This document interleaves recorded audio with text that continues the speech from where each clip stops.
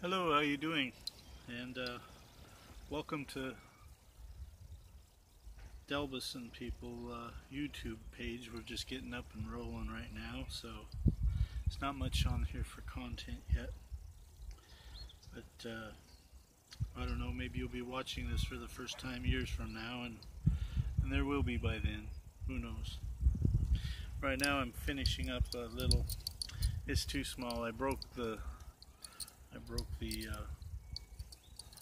string here a few times. I was just doing this for demonstration, but so these would be like some influence from a discovery in Siberia of a Neanderthal cave, and this piece of antler here, it's grooved in the end, and there are certainly some pieces that are perforated, that are teeth and stuff, and they call them necklaces because obviously an archaeologist would look at that and think that it's necklace, which I agree, it's designed to hang off of something or carry, but what if it's something more than a necklace? So you're probably wondering, well, what does that have anything to do with cultural complexes, which is what they state of a people, that they have a particular, it can be a particular way of doing something, a particular technique, language, a lot of different things can be a cultural complex of a people. So one of our cultural complexes is a way of flintknapping that is unique. Certainly people know of indirect percussion and direct percussion and using antler tines and things, but our way is going a little deeper than that, of looking at all these pieces in the archaeological record that have no known use, or perhaps we believe that they were used in a different manner, a manner that is it's very productive and makes sense. So I'm going to share with you some of that today about our cultural complex that, as far as I know, because all of these pieces have sat from the graves coming forward to museums, and they've all said there's no known use. There aren't any tribes in the United States that utilize these things in the way that I'm going to show you. So let's take this piece here. Okay, now let's go from Siberia, okay, and we fast forward to, say, Germany, Paleo site in Germany. Now, one thing that we're trying to show with Dilbus and People is that there is this relationship. If you believe in one first man, first woman, then you have to believe that we're all related. And then the question just comes, why so many tribes? Why so many peoples have broken away from one people? And it could be arguing over natural resources, over things. But what we try to do is we look at different things all over the world and see the commonality. Now, there's commonality in things that I'm going to show you, but there's also commonality in that they still have the same unanswered questions as to what they are, what they were used for.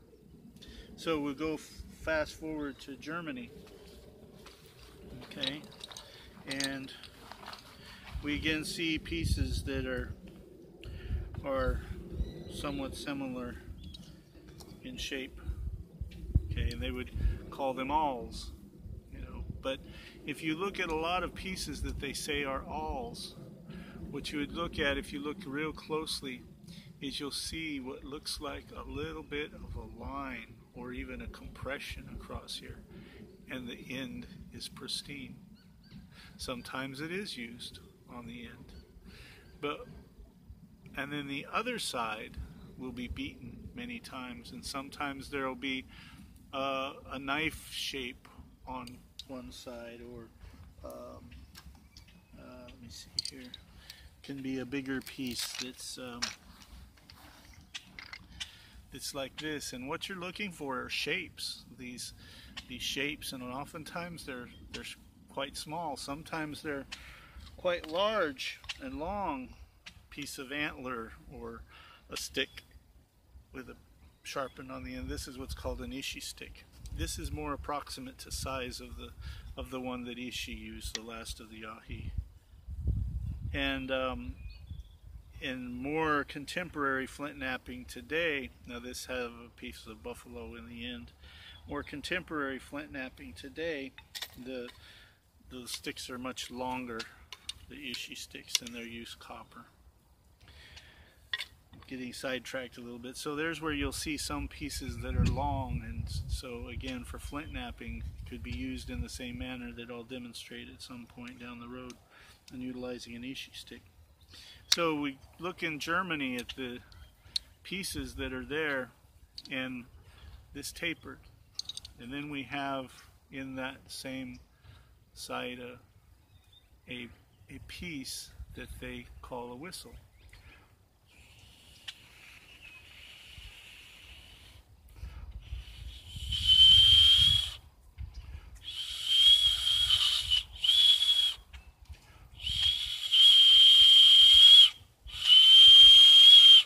And it is quite loud. But what I do of this process when I'm flint knapping is I'm looking at all these pieces, and just like what jumps out from the grave of Pickwick Man, buried with pieces that and an arrow shaft wrench, is then you insert the tool and say, let's put this one away. Let's just go to one, and we'll even leave it on the necklace here. Insert it right in the necklace, and that little wrapping around there I found actually helps to hold it in place even a little better, I think. Snugs it in real nice. Let's see. Another piece that I got to work here. Grab us something to tap it with. Could be another piece of antler, something that you're going to carry along with you, because like these tools, you want to wear them.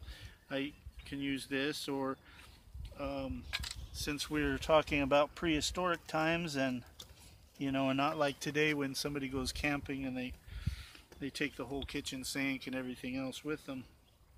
You have to use things for multiple purposes. So perhaps you're using that for an awl, but then you're also utilizing it for flint knapping as well.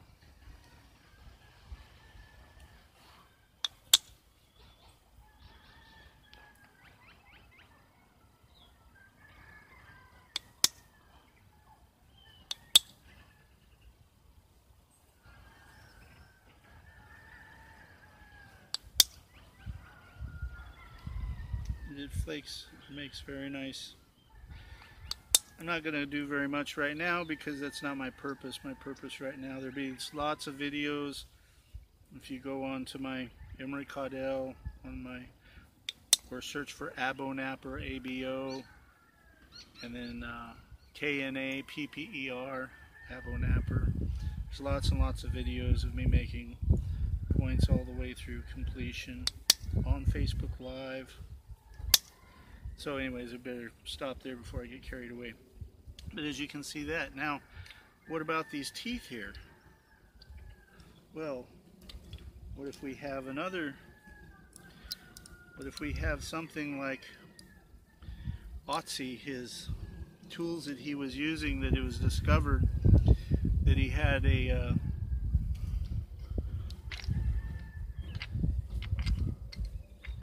handle. So you can see here's one like this, one like this. If archaeologists found this, they would say that it was going to be a knife handle. But if I insert this in here like this, okay, now I'm able to use it. And the hardest part on the tooth is the enamel. Now things like elk have two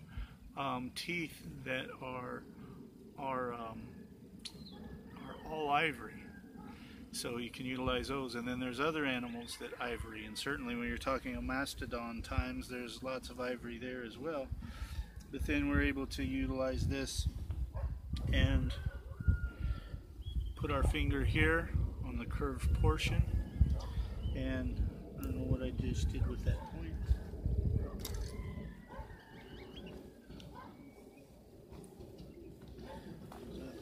There we go. And then we're able to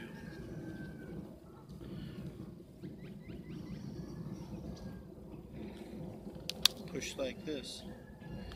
Oh, except that piece just pulled right there. So this would be for some fine finishing. So this would be for finishing flakes or resharpening. You can see the very fine flakes that flakes off. Okay. So the let's go continue around the world here. So let's go back to Russia. Okay. Put this back in here because I'm going to utilize it later on. So we go to Russia and set this back here. And we see tools shaped like this. Okay. And then we go, and then also tools shaped like this. Now this one here, this is a replica from Murray Springs in Arizona. They call it an addle shaft wrench or a perforated staff. And they're still not sure. They said they don't know for sure what it was. I have videos, and I'm not going to go into that, of demonstrating putting a limb in here, pulling it, and fluting Clovis points with it. There are things on these shaft wrenches that don't make sense. One, primarily this side of the hole is generally larger than the back side of the hole. As well, a lot of times the use, you'll see marring going from side to side, or an illogical angle if someone's using it for leverage, especially on a shaft that would be of consistent size and not tapered. But if we take tools that we discover in places like ho-ho-com sites and stuff, and you go back farther, and again, someone could claim this to be an awl, like this. And then we find some hay here. Lay this across here. This works a lot better when you have some hay. Like this. I don't know if it's going to go in there. There we go. Wrong side. So then we could put these pieces in here like this as an insert. Now if we wanted to, let's get some harder material here, like this flint chert, I guess we can call it. So we can do like this. We can put on, using this as an insert, we can use our leg for driving leverage, as leverage of pushing as well, for another process, not with this type of insert. We can biface with it.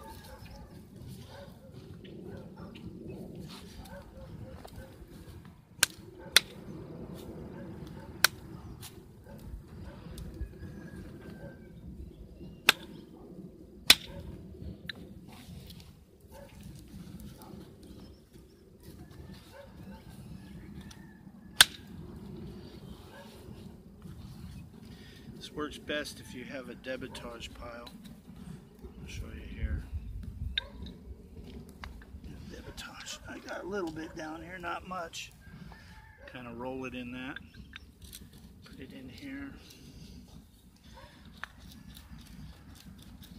Try to get it to grab.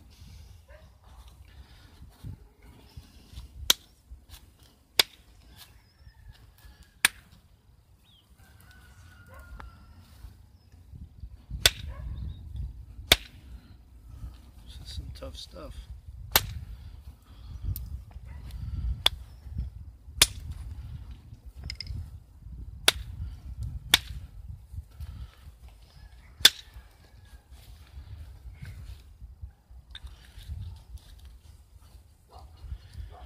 Generally, he was probably going to be using something else for this type of a situation, but just to show you in a survival situation, you would definitely be able to do that.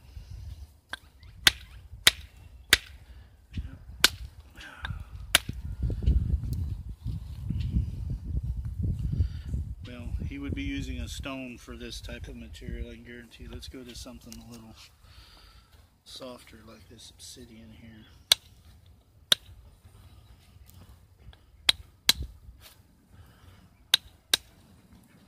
So you can biface with it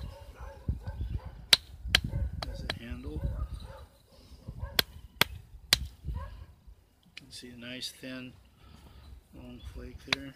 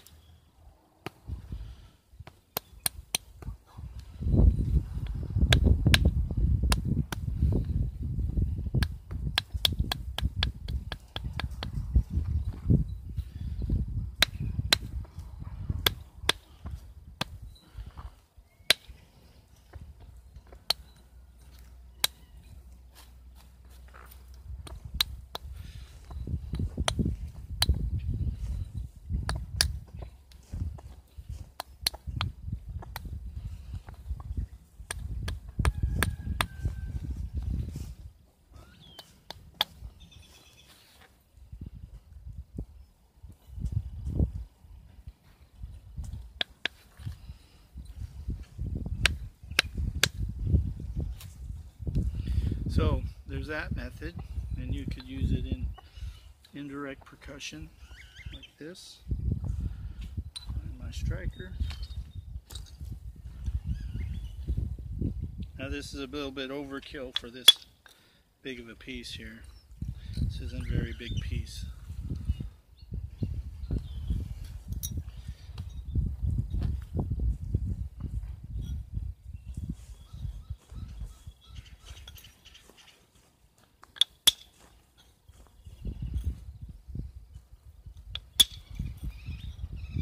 See? So this acts as a support. Now we can go and let's see. So let's go over to, say, Blackwater Draw. So this one here is very old. You can see I've had this since I was a kid. So you can see this very old piece here. Blackwater Draw style billets were short. I know one person who uses it as, there's one person documented using them as indirect percussion, and then there's another one named Paleo Man 52, I think, something like that, and he uses them in this manner right here, holding them in this manner and Flintknapping like this, which is definitely logical. Okay, and then what I started thinking along the lines as well is because there are some that are rather small, very small pieces, and that it was hypothesized using them in indirect percussion, hitting them. So eventually what I started to do was come up with the theory of in another form of Flintknapping that I call reverse channel punching on an anvil log, of holding it, keeping your fingers out of the way, pulling, and then holding your hand against the piece, pulling pressure against it, and then striking it. Then eventually that morphed as well, and it was successful, and And then that morphed as well into this, and thinking along the lines of how man evolved into having a hatchet and having things that were fixed like this. So again, taking that black water draw style billet, wrapping some leather around it, which man would have had with him, and then being able to utilize it in this way with your hands out of the way. See?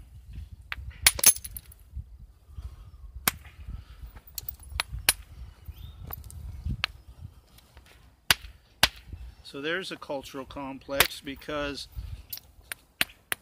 nobody has had ever demonstrated it in this manner before, of putting leather around it and utilizing it like a hatchet. Now I'll go one step further.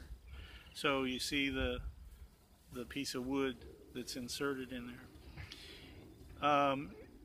If you go to early books and things like that, and it shows bifacing pieces like this in this manner, they're using very big moose billets, and so when they came up with and there's a experimental archaeology, he's not an archaeologist, but works in our experimental archaeology like I do, and his name's Nap Yucatan, Benjamin Abel, and he was really going and confronting people. And at the time, I was using larger billets that were of dogwood, of wood, and longer than this and bigger than this. And so I was listening to what he was saying and challenging the community that none have ever been discovered in the archaeological record that are very big moose billets, of which those who do abo style flint knapping were utilizing. And I had one myself as well. And so I got to thinking about that, and then I got to also shortening up pieces and then utilizing them in a way of putting leather around the back, wrapping them around your hand to where you can get more leverage, and showing it in that manner. So you take this, crossed here like this, and again, going with that man didn't have particularly hunter-gatherer. He would be wearing things that he had as jewelry, things like that. Then you would be able to take a smaller, using leverage, taking a smaller piece of wood. Wood is one of the most underrated things that there are, and I think in the archaeological record, and so many pieces in the museums that I utilize that that archaeology just seems to overlook. So then you can wrap this around here like this, and now slide this forward, and now you have a smaller tool utilized for a bigger method. So in Texas, there was a piece that was in Texas that he was getting some rebuttal on, of saying, well, no, there's pieces in the archaeological record that are this is certainly not as big as the moose antler, but pieces that are there that are billets, and we're not talking about the Blackwater draw style war billets, because they examined it and seen that there were embeddings in there of pieces of flint, and the use that was on them. That's what they labeled as like that for. So I did research, and the one that people kept pointing to as this large billet was reclassified. It's no longer classified as a billet, because it was classified as a pestle utilized with paints. It had paint. They did found new discovery of a process of examining the artifact. So this is one method that at the time, a long time ago, I was I'm still very proficient with wood, but so this goes to show you're able to utilize that in that manner. So then let's go to the next. So here's same type of principle of utilizing wood, just like you would using mastodon ivory or these other small pieces. Here's a piece of wood that you're able to utilize in the same manner. Here's a chunky piece here. So I start thinking, I think of the lineage of things, how we get from man not having hatchets and everything, using hand tools, to then eventually hafting things. So was this a transition to where it didn't even start like this, it just started out as a piece of leather wrapped around like this and then held in place with the fingers like this? That's how I've demonstrated in the past as well, utilizing, where's that piece of stone? It's got to be right here. I didn't. Oh, there it is.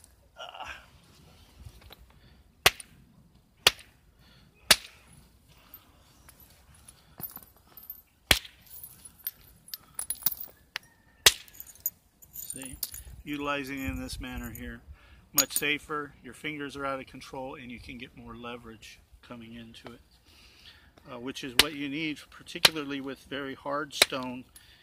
Is that leverage really makes a big difference, because you have to put a lot of force on there.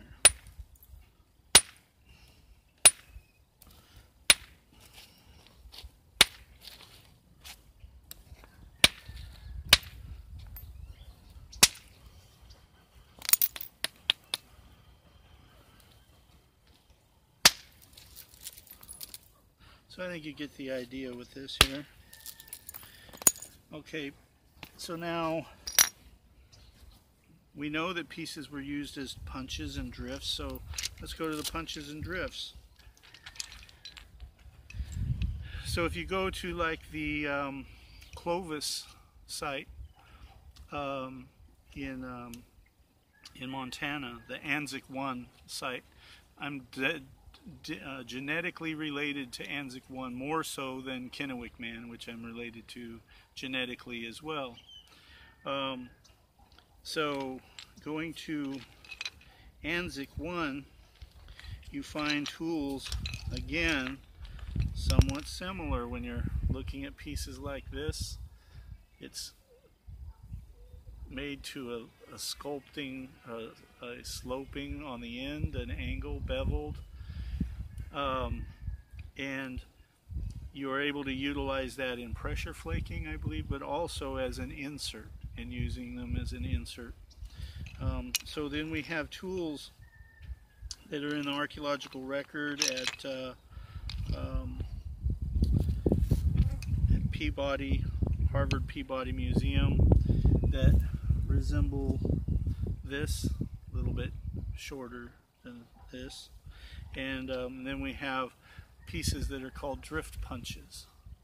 I have some that are made of wood, some of antler. So we take these drift punches, and then we take a well-known tool. Now again, you can utilize this, like I was saying before, of putting the leather around it, pulling it with your finger, and pulling it into the piece and striking and keeping your fingers out of the way.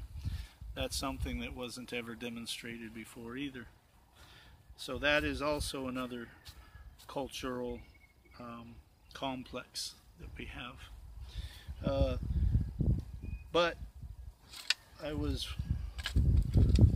looking at one time,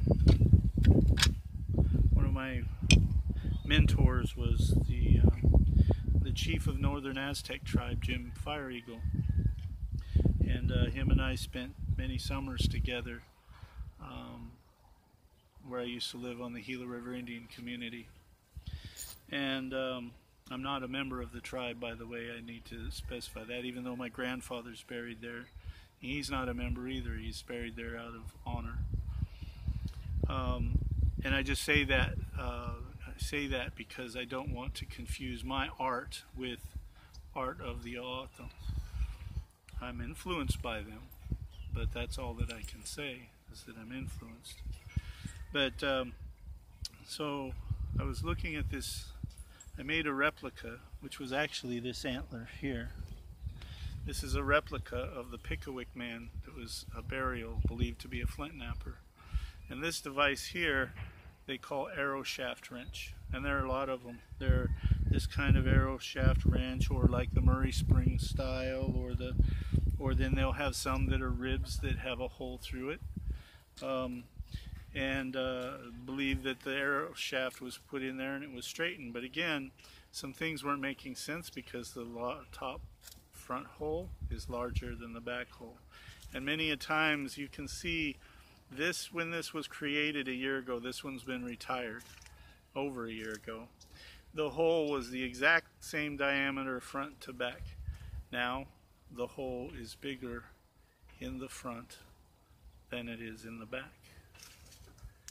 And if you look at the wear, it has a slight wear to the side here, and you can see a little bit to the side there, which would not be practical for putting in and adjusting arrow shaft wrench. This way you'd use, logically, the leverage would be across a straight piece, in the same way with the pieces on the ribs.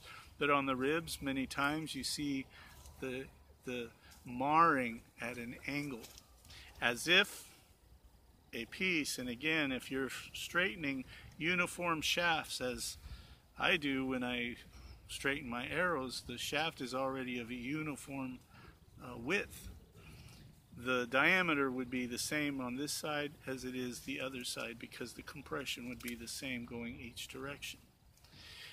But it makes sense if something that was slightly tapered, or even if it was the same size, went in. This one's for my newer one. You can see how far the hole has drifted. This tool is new, and I've just made my new press. This is the hole diameter that this started out as. See how this fits in there like that? And now look over a year as to how this fits in, which eventually this would fracture if I kept using it. But I wanted to save this.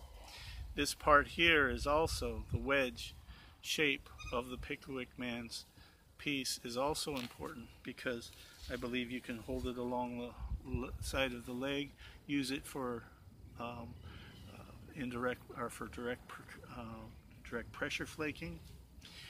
You can also do it as Chief Jim Fire Eagle used to do and demonstrate on an anvil log, holding this across your chest and pushing and popping the flakes. But so I was thinking of Jim, and I was outside and I was flint napping, and I had back surgery, and many times disabled. I've got hardware in my back, my leg, and I was unable to flint nap hard flints anymore. And so I was starting to think about doing indirect percussion more, or something. I wanted to do hard flints, and then I seen Pickwick man's burial and the arrow shaft wrench of Antler, which I've seen them before of Antler. And so I kept thinking about that, and I made a duplicate, a replica of it, because I seen that on the Pickwick man's, and I was sure that that's what it was. So I wanted to do Jim's technique again to see how I would be able to handle it with my back. And so I made that, and I went to doing that, and I kept thinking about Pickwick man, and then also those pieces that he was buried with. And all of a sudden I kept thinking, and it was almost like someone tapped me on the shoulder. I don't know, maybe it was Jim Fire Eagle.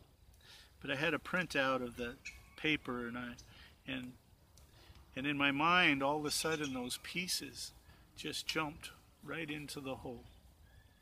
And I thought, wow, could it be?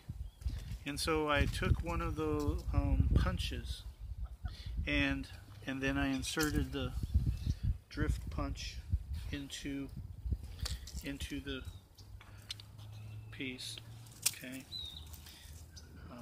And then I started to to nap with it.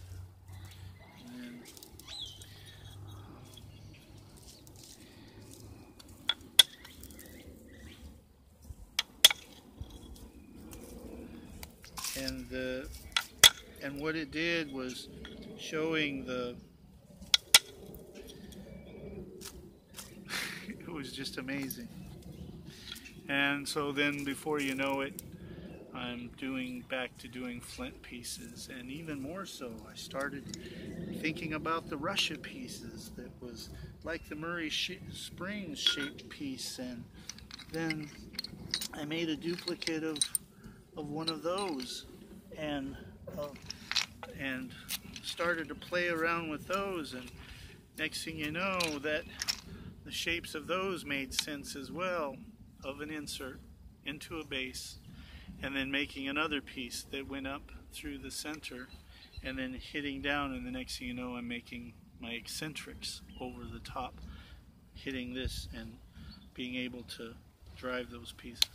Was it used that way for sure?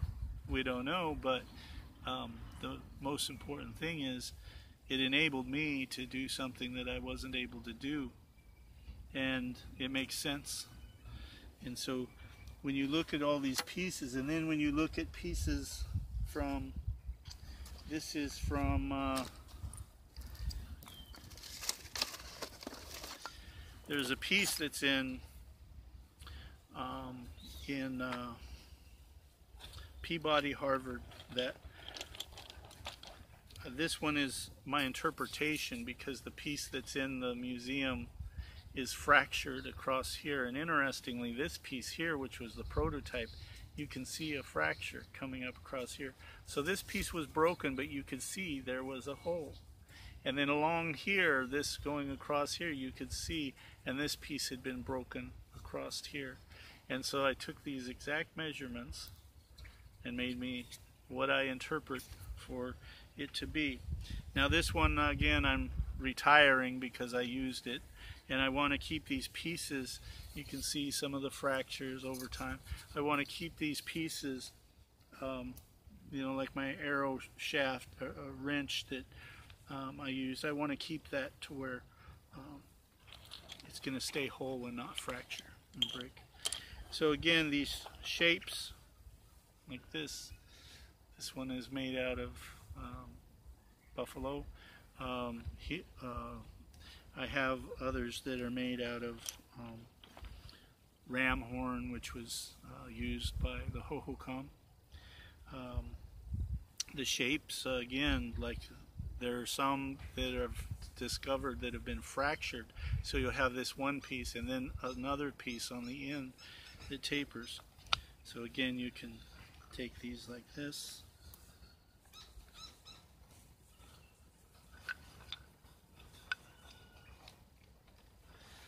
And so you're able to utilize in the same manner that I was showing you with the indirect percussion before. Let's find a striker.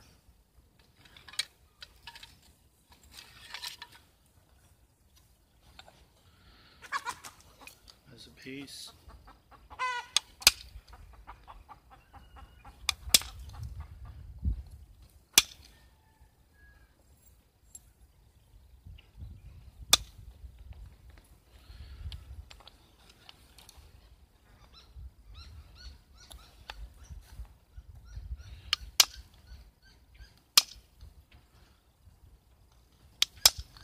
So you can utilize the round pieces like this. This one here is a piece of ironwood. You can use them with antler. These are called drift punches.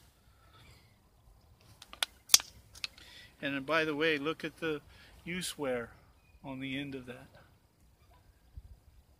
And you're going to see this same consistent use wear that you have on drift punches. Now, as the archaeological community bracing this, I can say that there are a lot of people that are following what I'm doing, but and I've got some pieces that have gone out for a thesis, for a master's thesis, I believe, from an archaeologist, but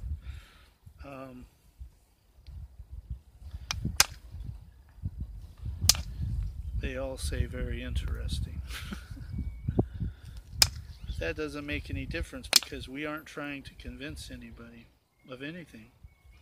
We are just trying to find a way that the youth are able to flint knap easier, elderly are able to flint knap easier, and taking a look at tools and offering a suggestion as to how we think it was done. And again, it is a cultural complex of the Dilbesan people, because it doesn't exist anywhere else in the world. So then I was looking at pieces that are spade, and then I came across another pieces that had, remember, like this right here, that had this length, and I found another few pieces that had looked like were base pieces, and this is called pivot and fixed insert press process and devices. And so then I started looking at other pieces that were flat, like this, kind of like the other pieces that I showed you from the Anzac 1 Clovis child that was buried in Montana, Clovis. And so I started looking in Gila River Indian community, different places from, I think one was discovered at Pedro site, by where I used to live, that was a Hohokam piece, and other Hohokam pieces stretching all the way into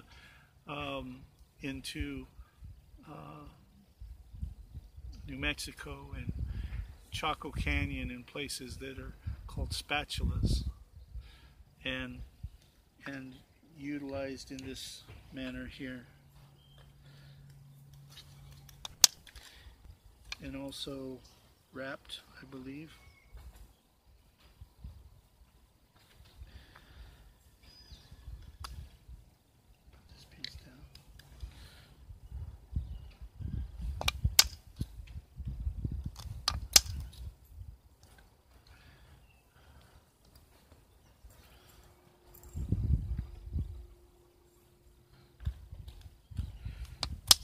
Kind of playing around here. You can see those nice fine flakes.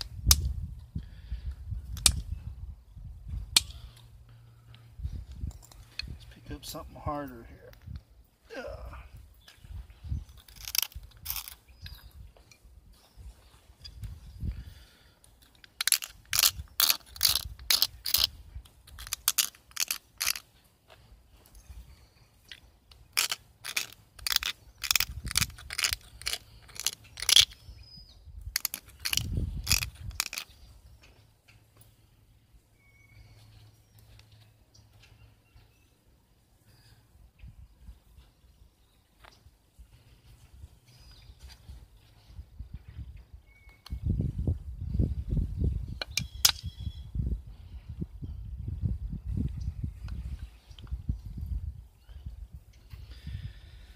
So this is an introduction to cultural complexes.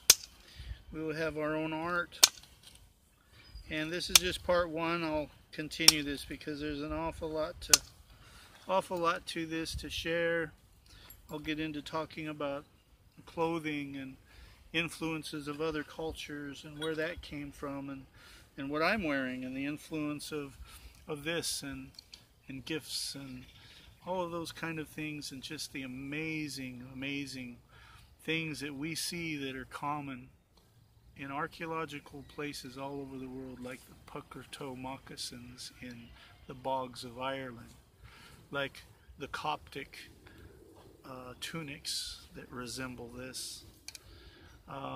These influences and questions of how man interacted. And unfortunately, most Native American tribes that I know, their governments are against DNA testing on the grounds of it's intrusive, or but then at the same time, I'm sure some of them that have casinos are okay with drug testing their employees. So I'm finding a hard time trying to understand how we're not wanting to get to the bottom of how we're all related.